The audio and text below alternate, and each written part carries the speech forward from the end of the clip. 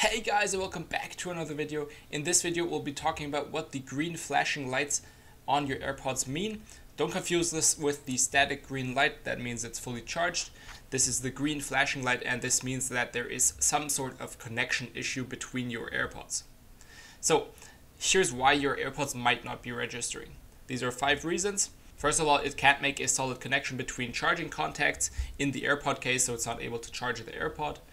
Next, the AirPod might be damaged. Then you might need a firmware update. The AirPod is completely drained, so it's completely empty. Or there is a wireless pairing issue. These are the 5 reasons, and now let's talk about how to fix this. So, what can you do if the LED light is flashing green? First of all, make sure you clean and dry your AirPods. That's a good start. Just clean them, get all the dirt out, get all the dust out, and this might already fix the problem that your AirPod cannot touch the charging contacts. So check that, try to clean everything out.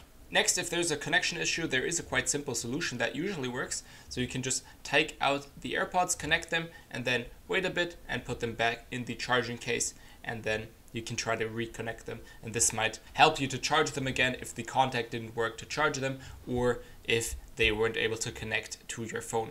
And definitely do this after you've cleaned them out, because then it should usually work. Next, you can try to let your AirPods charge for a while, because as we already mentioned, there might be a problem with the charging contact. So one AirPod might be less charged than the other one, and this can lead to some problems, or it's completely drained to zero, the one AirPod that had a problem in the charging case. So try to charge them fully after you clean everything, after it's charging again, charge them fully, and then it should work again.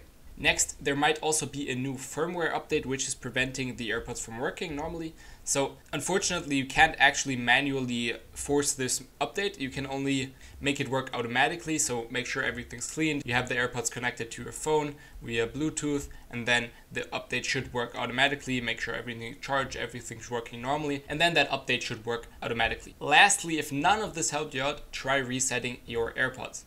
So to reset the AirPods, place the AirPods in the case, close the lid. Then wait about 30 seconds and then open the case and wear the AirPods. On your phone, then go into your settings, to Bluetooth, and then to your AirPods. So you should see the AirPods connected. You want them connected to your phone.